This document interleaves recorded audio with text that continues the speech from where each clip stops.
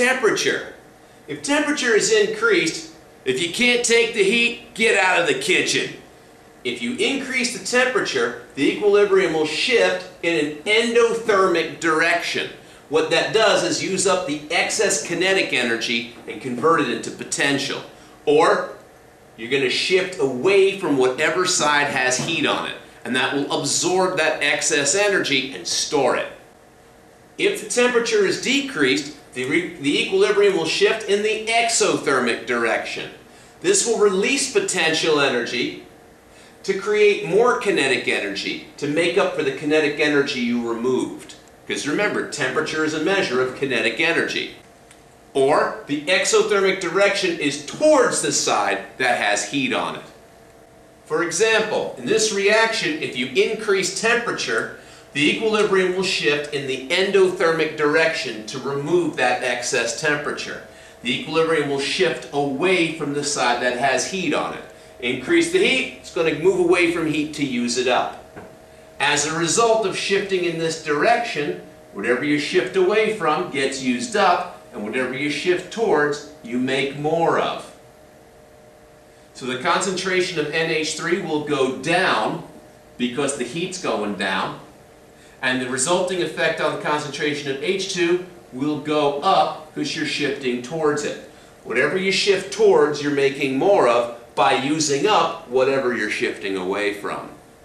For this reaction, if you decrease the temperature, the equilibrium will shift towards heat to bring the temperature back up again. Shifting towards heat, the exothermic direction. The resulting effect on the concentration of NH3, if you're shifting towards NH3, this stuff is getting used up and making more of that stuff. Therefore, the concentration of NH3 will increase as your reactants are used up. So Le Chatelier's principle is you apply a stress, it creates a shift, which creates a change in concentration. Now, pressure only affects gases. If you increase the pressure, the stress reliever is to bring that pressure back down. But since the container is sealed, the pressure can't come down by letting gas out. It's got to make do with what it has there. So if the pressure is increased, the equilibrium will shift toward the side that has fewer moles of gas on it. Because the more gas you have, the more pressure it exerts, and the less gas you have, the less pressure it exerts. If the pressure is decreased, you can bring that pressure back up by shifting to the side that has more moles of gas on it. For example, on this side of the reaction, we have 1 plus 3 is 4 moles of gas. On the other side of the reaction, we only have 2 moles of gas. 4 moles is going to exert twice as much pressure as 2 moles will.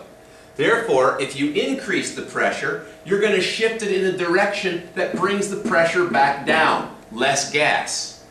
As a result, you're going to use up your reactants and make more products. NH3 will go up, H2 will go down, as will N2. You're going to use up your moles of gas to make fewer moles of gas. Again, this side has 1 plus 3 is 4 moles of gas. This side has 2 moles of gas. If you decrease the pressure, the equilibrium is going to bring that pressure back up again by shifting to the side that has more gas on it. More gas, more pressure, we reverse the stress. Reverse shift. As a result, you're going to use up whatever you're shifting away from and make more of whatever you're shifting towards. You're going to use up your lesser amount of gas to make more of the more amount of gas, if that makes sense. Stress, shift, change in concentration. And those 3 steps are used for every single Le Chatelier's principle situation. Now, if the number of moles of gas are equal on both sides, then the equilibrium can't do anything and it has to live with that stress. For example, if we have H2 plus I2 and they're both gases, and they form an equilibrium with 2HI, which is also a gas. This side of the equilibrium has 1 plus 1 is 2 moles of gas. This side also has 2 moles of gas.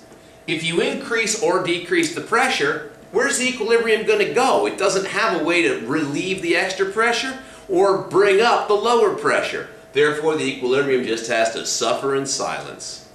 But if an equilibrium can shift, then it must shift. Here's how you can make an equilibrium do what you want it to do.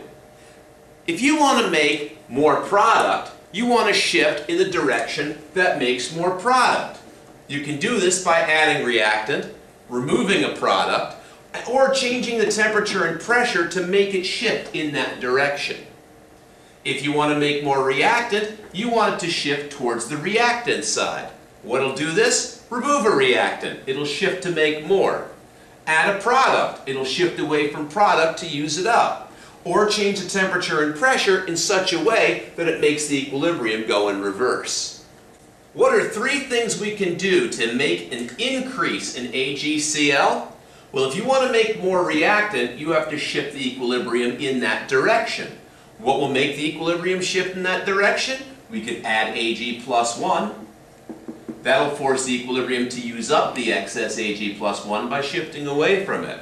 We could also add Cl minus 1. That'll force the equilibrium to shift in that direction as well. Or we could decrease the temperature. That'll force the equilibrium to shift toward the side with heat. Those are things you can do that will result in an increase in silver chloride. Now, this is called the common ion effect. You can't just simply get a container of silver ions or chloride ions. The way you increase the amount of silver is to add a silver compound, like silver nitrate. The way you can add extra chloride ions is by adding a compound that has chloride ions, like sodium chloride.